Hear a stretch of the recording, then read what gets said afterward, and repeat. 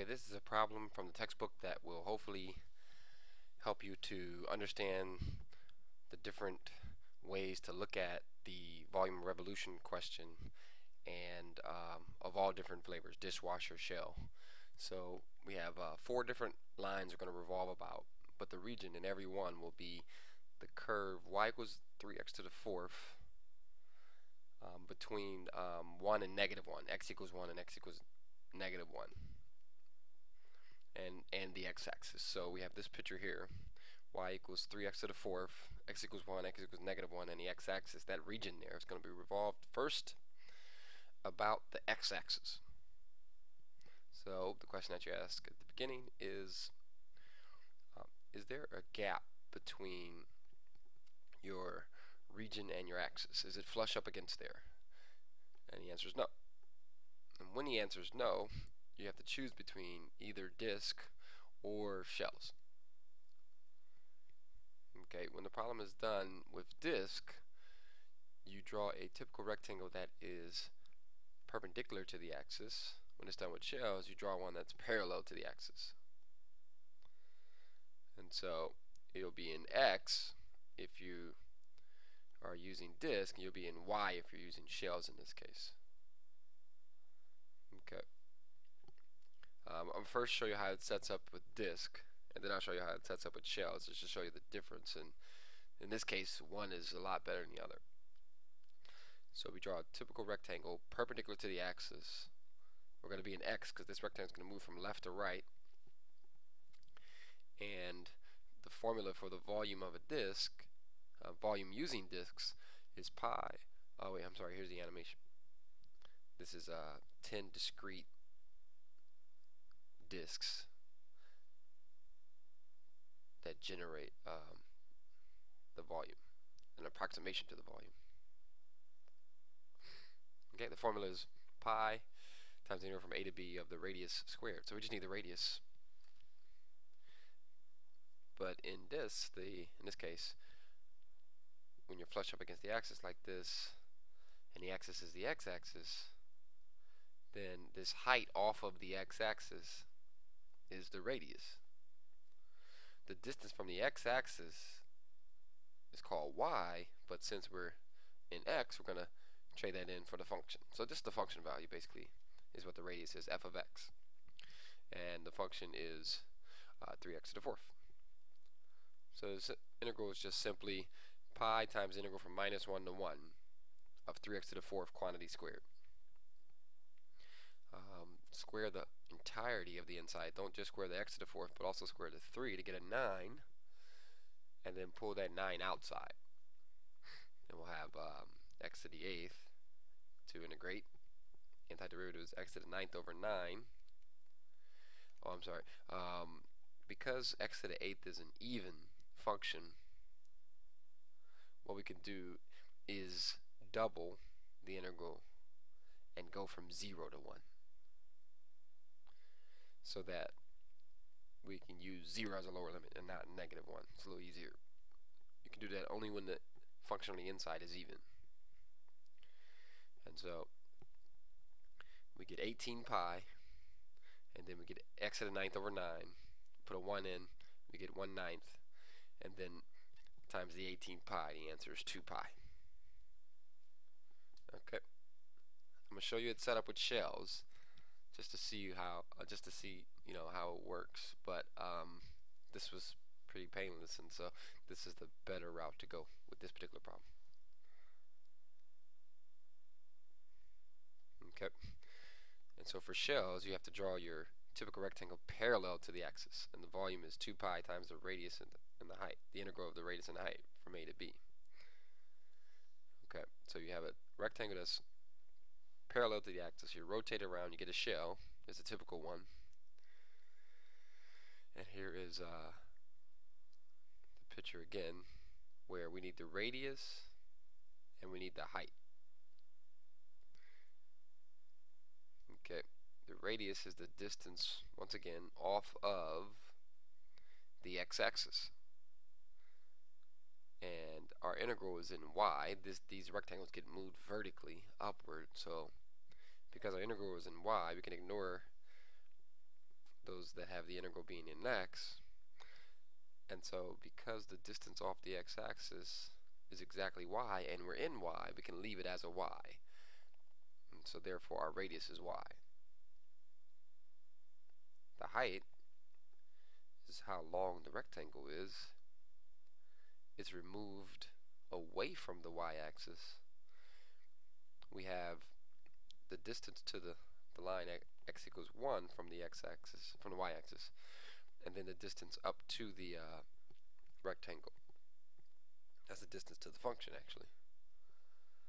And so the first one is just 1, and the second one is that distance off of the x-axis for the function. X equals, in this case, the function we have to solve is y equals 3x to the 4th. We need to know what x equals. And so you divide by 3 and take the 4th root. So x is y over 3, the whole thing to the 4th root. And that's your g of y. That gets subtracted from 1. That's your height. And then you put these together, that the volume is 2 pi times the integral.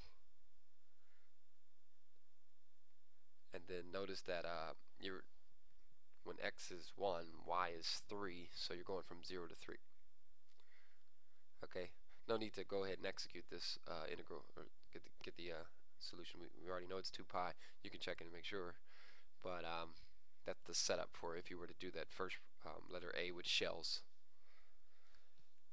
Okay, because of this this function x equals y over 3 to the 1/4, and tend to not do it this way, basically, and then disk was a whole lot easier. Generally, when you're choosing between disk and shells, you want to choose disk. There are some instances where you would like to choose shells, when given the choice, but for the most part, it's going to be disk if you have no gap between your region and your axis. Okay, let's look at the second part to this question. If you rotate around the y-axis, so I'm going to take this region and rotate around the y-axis. Yes, there is a gap between the region and the axis in general. So when there is a gap, we have to decide between washer or shells. For washer, the rectangle has to be perpendicular to the axis. For shells, the typical rectangle has to be parallel to the axis. So here it is for washer, and here it is for shells. So washer is going to be in y, and shell is going to be in x. Okay, and we're going to choose shells. Again, the same idea about, in this case, solving for x, and having this integral be in y might cause trouble. So let's try it in x first. So we take this and we rotate it about the y-axis, and we get this. This is once again, I think 10 different shells. Yeah, 10 different, and it generates the volume as we go from 0 to 1. Notice that if you go from 0 to 1 and rotate around the y-axis, then that should be enough. You shouldn't have to go from -1 to 1. You just begin actually, you can already generate that from 0 to 1. So if you go from -1 to 1, I think you'll be getting double the volume. So the volume of a shell is 2 pi, the radius times the height, from A to B, and we are in x. The radius is what you get when you connect the axis to the rectangle. The height is how tall the rectangle is. The radius is the distance off of the y-axis this time, and generally that's called x. And since we are in x, then our radius is just x. You can leave it as an x. The distance from the x-axis is what the height is, and that's going to be the function value, f of x. So 3x to the 4th. So the volume is going to be 2 pi. That's just an explanation about the symmetry involved here. We're just going to go from 0 to 1 to generate the volume. So So 2 pi times the integral from 0 to 1, x times the quantity 3x to the 4th. Pull the 3 out, have x to the 5th, and that's x to the 6th over 6. Evaluated at 1, you get a 6th. Evaluated at 0, you get 0. So 6 pi over 6, or pi, is the volume when you rotate around the y-axis. On the x-axis, you got 2 pi for your volume. Around the y-axis, you got pi. Kind of makes sense. Okay, next up. Now we're going to move away from the x or y, where we have the line x equals 1. And so, is there a gap between our region and our axis? Well, if you look at the 0 to 1 part of it, the right-hand side, there is no gap between your region and your axis, but on the other side, the -1 to 0 part, you will have a gap. Both parts matter this time. So it's like a no end yes. And because of that, if you think about doing the part from 0 to 1 as a disk, but the part from -1 to 0 as a washer, or you can do the whole thing in shells. Remember, for disk and washer, rectangle is perpendicular to the axis, and for shells, you're parallel to the axis. So disk and washer would be this: disk on the right hand side, and washer on the left hand side. And then shells would be a vertical rectangle moved horizontally. So disk and washer will be in Y, and shell will be in X in this particular example. So we'll go with shells. Not because it's in X, but because of the way this particular problem is set up. Okay, so 2 pi, the radius and the height. We need, here's the visual of how it's generated. So the inner part, and then there's the outer part too. We're using shells. So what we need is the radius and the height. Connect the radius to the connect the axis to the rectangle. That gives you the radius. And then how tall the rectangle is gives you the height. And we are in X, so ignore the things you do if you're in Y. We are removed away from the y-axis, and so to get the radius, we have to take the distance to the axis from the y-axis and subtract off the distance from the y-axis. And so that distance is going to be 1, and we're going to take away x. But this time, we leave it as an x because we're in x.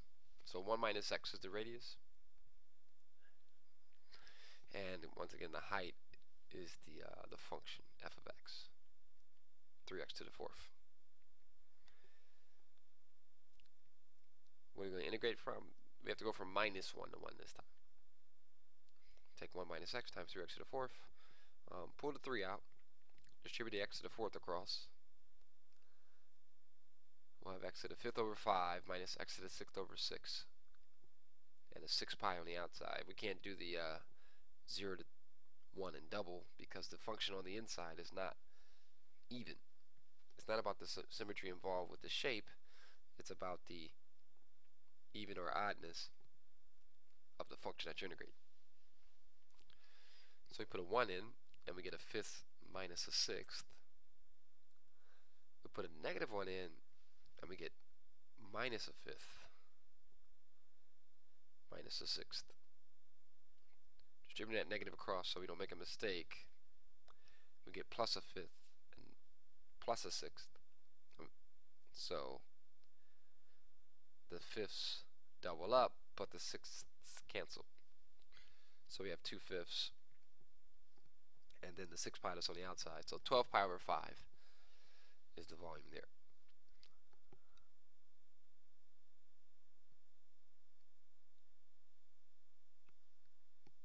Okay, great. And lastly, I'm going to rotate about the line y equals 3. So yes, there's a gap between your region and your axis. We have to decide between washer or shells. The rectangle that we draw for washer will be perpendicular to the axis. The rectangle that we draw for shells will be parallel to the axis. And so the washer this time will be in X and the shell will be in Y. Not that there's anything wrong with doing the integral in Y. For this particular problem, the way it's working out for us, everyone that we're doing is an X, but don't think that you should always do that. I would choose washer for this. And so what do we need for washer? We need the outside radius squared minus the inside radius squared. Then we integrate that from A to B, multiply by pi. Here's what the picture would look like for the washers. The visual, the animation of 10 discrete washers, showing us the volume there. And so we need the outer radius, which goes from the axis through your region. We need the inner radius, which goes from the axis of rotation just up to your region, basically to the top of the rectangle. The outer radius will be a constant. The outer radius is 3. Now, the inner radius, though, we have to do a subtraction. Whenever we are removed away from the x or y axis, we have to think about somehow either subtracting or adding, depending on where we're at. Then we have the distance 3, and then we take away the height of the rectangle, 3x to the 4th. That's how we get the value of the inner radius. So we'll just plug in 3 squared minus the, and remember you have to square first before subtracting. Okay, and what we could do with this is square the, pull a 3 out of the second part, make that 3 times the quantity of 1 minus x to the 4th, and then square. The reason I like to do that is because I see the 9 from the first, the capital R squared, the outer radius squared, and there's also going to be a 9 from the inner radius squared part. So have those two 9s, and then when you square, don't forget that when you square 1 minus x to the 4th, there'll be that middle term. And then I would like to pull those 9s out and be left with 1 from the first 9, and then minus 1 times everything that's in the parentheses from the second part. So my 1's cancel out, and I'll end up with 2x to the 4th minus x to the 8th. And my integral is from minus 1 to 1, but I recognize that this is an even function, so I'll go from 0 to 1 and double. I get 2x to the 5th over 5, and x to the 9th over 9. I have to put a 1 in, and now I have an 18 pi on the outside. So I put the 1 in, I have 2/5 minus a 9th. The first fraction gets multiplied by 9. Numerator and denominator give us 18. Section fraction gets multiplied by 5. Numerator and denominator to give us minus 5. 18 take away 5 is 13. So 13/45. But the 18 that's on the outside and the 45 can cancel. They both share a 9 in common. So the 18 that's on the outside can become a 2, and the 45 that's on the inside can become a 5. Final answer of 26 pi over 5. Okay, so hopefully this was to give you some overview of disc washer shell and a problem that has you considering all 3 of those, where we move, we rotate around the x-axis, the y-axis, some other vertical line, and some other horizontal line. And so that's it.